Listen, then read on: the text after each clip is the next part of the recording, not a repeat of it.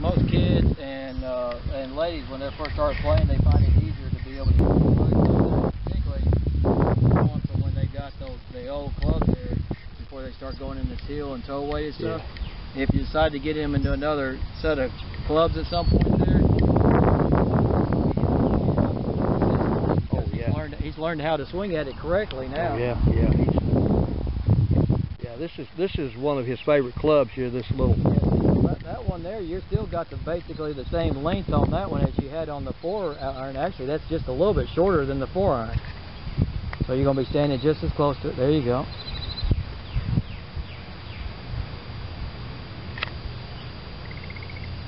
Oh, that was straight.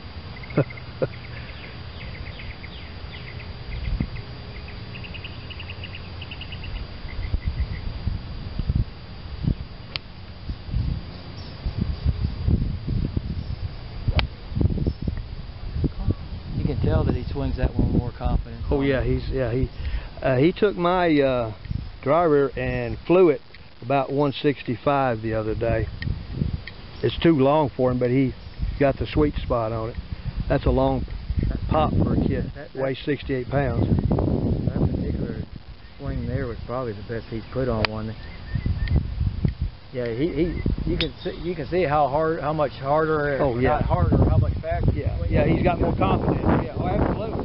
Well, I told him everyone has at least 1 or 2 clubs in their bag that I call them my recovery clubs.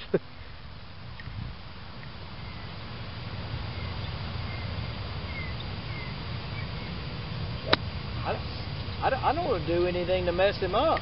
Yeah. I mean, I'm not, but I'm being serious. I mean, you get that and you show it to him in slow motion, or particularly on this one, the last 3, when he sets it up at the clump, he's at the top. He's absolutely perfect at the top. That's good to know.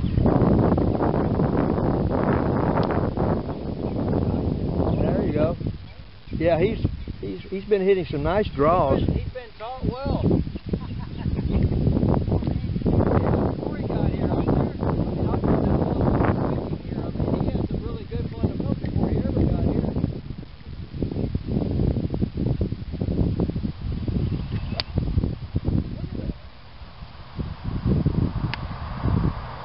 You got it. Yeah,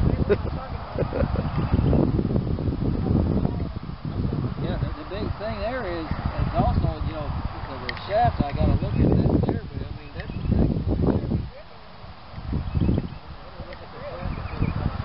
we can get some new grips on this stuff there. You can do it here, can't you? I got enough money.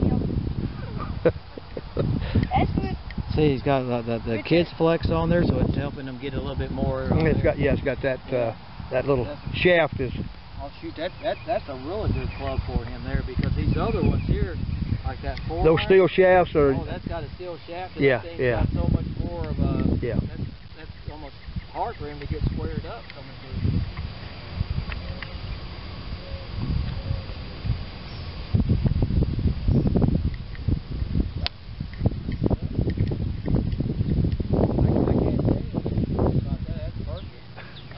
That's just perfect.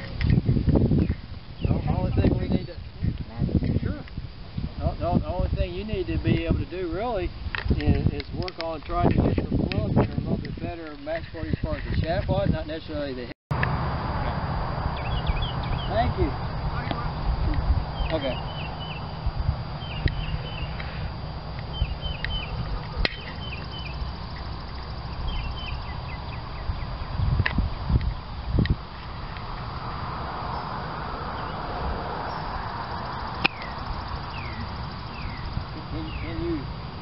You can feel that you're using your lower body on it.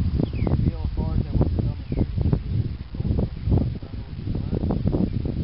You feel it, right? Okay. What I'm wanting to do now, though, and this is going to be something that's going to be a little bit of a challenge for you to try and get the ball going a little bit better, is you're like most people, you're wanting to hit it with your upper body. And the golf swing is actually more with your lower body. So what you're doing is you're coming back here and you're using your big muscles, the swing where you're coming down and you're doing it with your upper body, and then the weight transfers afterwards.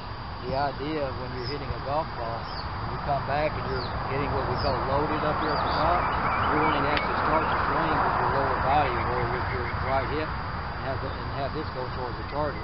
See, what you're wanting to do is like if you play baseball. What you're wanting to do is when you're in baseball, you're coming through, and the first thing you do is you step towards the plate, right? Or step towards the mound, right?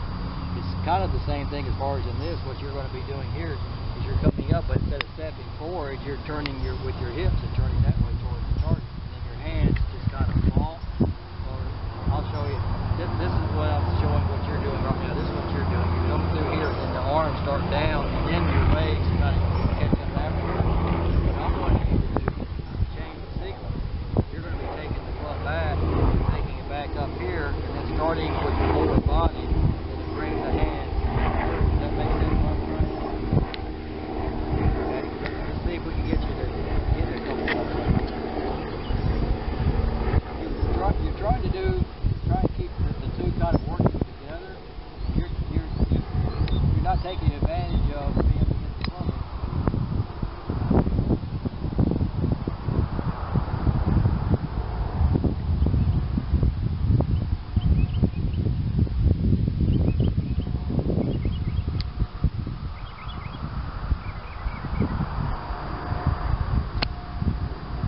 It's no tough, but this is a big change for you. I want you to do this.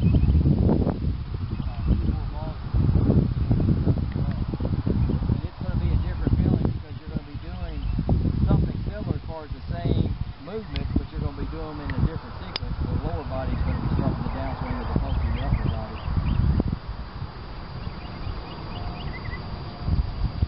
There you go.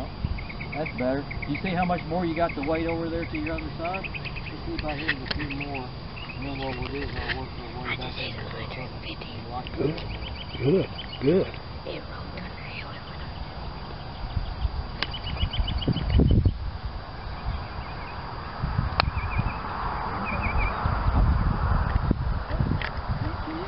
Difference between when you're hitting one and hitting straight towards where you're aimed as opposed to the ones that are going out, say to the right or to the left. Do you know why they're going left or why they're going right? I mean, if you don't, that's fine. I just want to know. The reason why most of them do is just purely with yours because you got really good fundamentals. I don't know if that was natural or you've helped them out with it, but you got a lot of good fundamentals on them. The main reason why you're hitting shots out there to the right is when you're coming through. It's not that you're swinging at it poorly. It's just that the timing's not there enough yet because you're not getting the feel where the club face is not getting squared up coming through. You see this, if I come through and the club face is nice and square, then the ball's going to go straight where I'm aiming. But this is if I come through and that club face is a little bit open, then the ball for me is going to go out to the left, just like yours. If it comes through and it's open, it's going to go out there to the right. It's not that you made a bad swing on it at all or that you did anything different that time than the other than the fact that your timing was off, because when you come through, this is how the club goes through. It rotates like this. And what all yours was doing is just coming through, so instead of rotating and being square when you hit the ball, all it did was just open up. So don't be thinking when you hit a shot over there like that, oh, what did I do different with my swing? All you're really doing there is your timing was off a little bit.